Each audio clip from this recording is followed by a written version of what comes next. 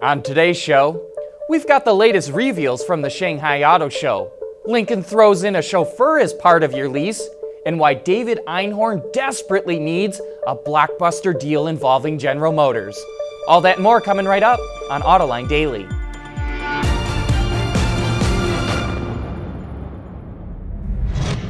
This is Autoline Daily, the show dedicated to enthusiasts of the automotive industry.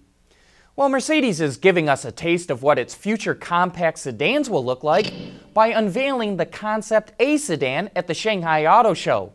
Even though the company calls this a sedan, the designers blended coupe-like elements into its style.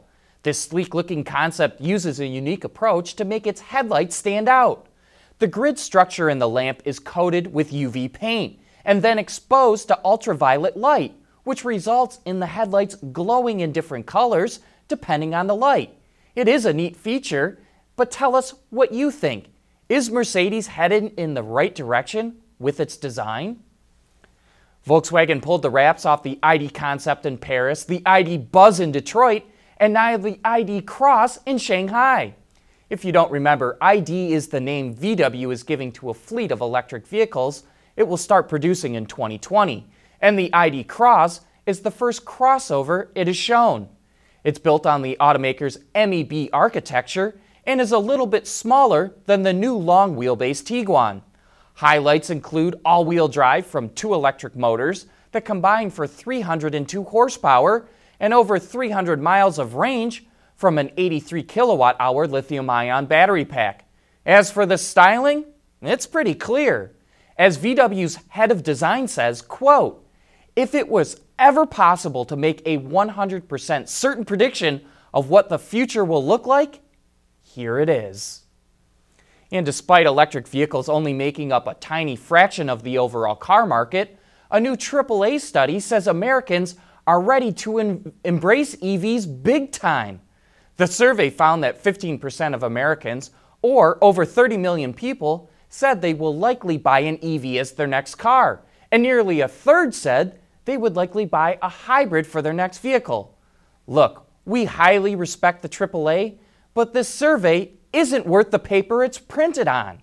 People have been saying the same thing for years in similar surveys, but the EV segment still represents less than 1% of the car sales. Clearly, the people being surveyed are just saying what they think is politically correct. We say, don't listen to what they say, instead, watch what they buy when they actually go into the showrooms. We'll be back with more right after this. Autoline Daily is brought to you by Bridgestone Tires, your journey, our passion. Dow Automotive Systems, advanced materials that deliver better results. Lear, a global leader in automotive seating and electrical systems. And by Borg Warner, propulsion solutions that support a clean, energy-efficient world. As it tries to claw its way back into the luxury segment, Lincoln is offering something that no other luxury brand has. As part of your lease, you can get a chauffeur to drive your car for you. Lincoln will give you a $250 credit on your lease to use a chauffeur, which works out to about 8 hours of chauffeur time. You summon one with an app and can even use the chauffeur to make deliveries or pick up stuff at the store. And if you've had a drink too many at a party, you can get the chauffeur to take you home. The chauffeurs are all vetted and specially trained. And after you run out of your $250 credit, you can still hire them for $30 an hour. So far, this is a test program in Miami and San Diego, but Lincoln wants to take it nationwide to create a better luxury experience than anyone else is offering. Auto Forecast Solutions reports that Honda will start production of a short wheelbase version of the Pilot in September of 2018 that only has 2 rows of seats. Obviously, Honda wants more SUVs since that is such a hot segment.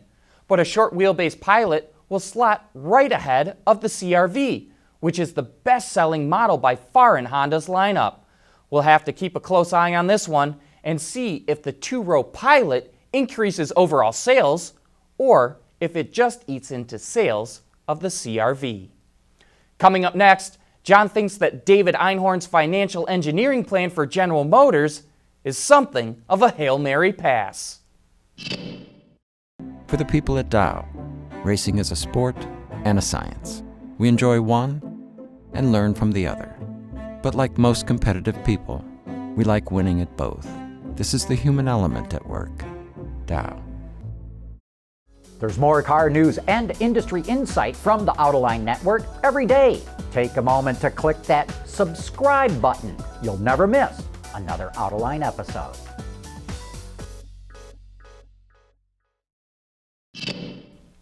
David Einhorn is the hedge fund manager who wants to break GM stock into two different classes of shares. He is a brilliant investor, so brilliant that he was reportedly on the short list to replace Warren Buffett at Berkshire Hathaway. Investors in his company, Greenlight Capital, earn average returns of 16.5% a year, which is staggeringly good. But David Einhorn has not made any blockbuster deals in the last 5 or 6 years. And that's what several analysts on Wall Street believe that he's after. A big blockbuster deal to get General Motors to split its stock into two different classes of shares. I talked to several of the best-known automotive analysts on Wall Street who think it's a crazy idea. One analyst explained it to me this way. Imagine that GM is a cookie and you break it in half. You can tell investors they can have this half of the cookie or the other half, but it's still the same cookie. The thinking on Wall Street is that David Einhorn is going after GM because he needs another blockbuster deal to polish his reputation. Or, to use an American football analogy, it is his Hail Mary pass. Anyway, with that, we wrap up today's report. Thanks for watching, and we hope to see you again tomorrow.